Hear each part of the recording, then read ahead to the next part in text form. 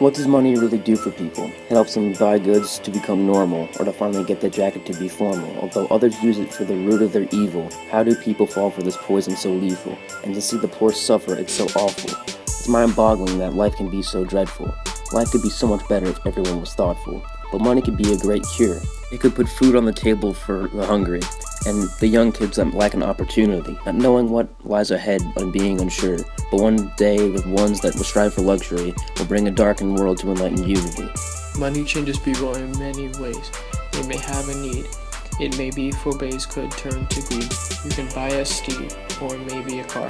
Your money will grow if you plant the seed. You'll go nowhere, sitting at a bar. Working real hard, you'll be rich as czar. Being rich is rare. Not many are on par, so say a prayer. Don't let money shape you, but don't let it scare you too.